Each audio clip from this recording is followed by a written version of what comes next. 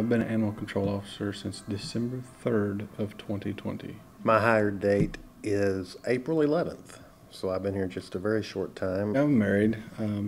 It'll be 2 years, September 10th. Got 2 dogs. Got a side business selling flies and guided fishing trips. My favorite thing when I'm off work is to fish. I have a wonderful, beautiful son and an even more beautiful grandson. He's 2 years old. I'm engaged to be married next year.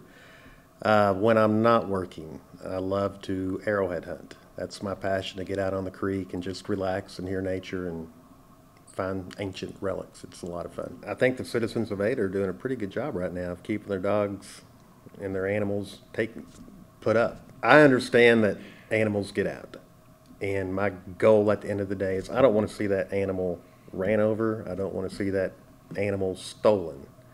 I want to get them reunited, and that's kind of my goal at the end of the day.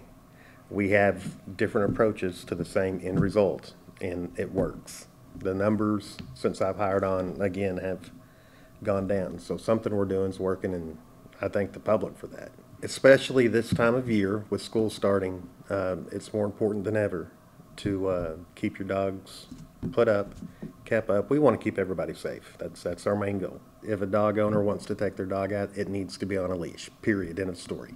People who have dogs at home that don't have enclosures, pens, fences, they can go on a cable tie down, a rope. We don't like ropes because they do break. The best thing to do if you see a dog loose, even if you pick the dog up, is call us. Don't try to take it upon yourself to find the owners, because even at that, it could turn, it could turn sideways and turn into something that a police officer's got to come involve themselves with. I've seen it multiple times, especially dogs, larger dogs. They're a completely different animal than when you're there. Just because your dog is super friendly when you're around doesn't mean that it's going to be that way when you're not around, because they get pretty protective. We have all sorts of avenues to locate owners. Shoot, we might even know who the owner of the dog is just by looking at the dog. One of the funny things we have are frequent offenders, and they get trained. You'll roll up on the dog, and you'll get out of the truck, and you'll go, "Bobby, what are you doing?" And he'll come right to you. You put down the tailgate, he'll jump in the truck. When I see a dog running down the street, the first thing I'm going to do is try to catch up to him and make friends, entice him with some treats. A lot of times they won't come. You just kind of have to hoof it. Sometimes you can drive, kind of let the dog go on its route, and he'll typically end up home a lot of times. If not, a lot of times we can catch them. We'll post pictures on Facebook, take them to pause. They hold them for 72 hours, and pictures all over Facebook, and we try to get them reunited with the owner.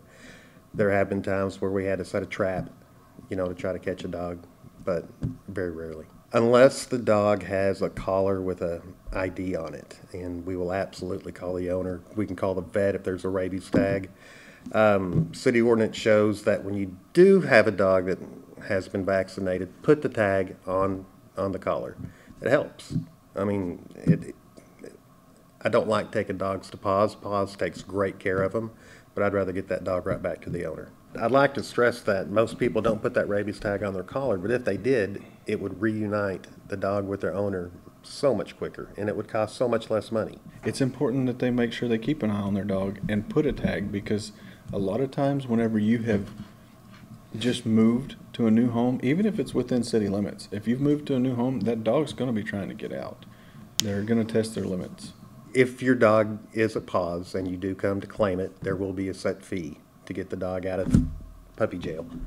It's not much, and again, Paws will work with you if you're having a hard time. They're really good out there. Spay and neuter is a great option when you have a pet. If you're not planning on having puppies, get them spayed and neutered. It really helps control the population. The only animals that have to be vaccinated annually are cats and dogs. Another thing with the cats, if somebody's got a feral cat problem in their neighborhood, or a wild animal, raccoons, possums, skunks, we have live traps. We actually have 4 of them now, and they can call Central Dispatch, non-emergency numbers 332-4466. I got a call at the Ada High School of a skunk stuck in a dumpster.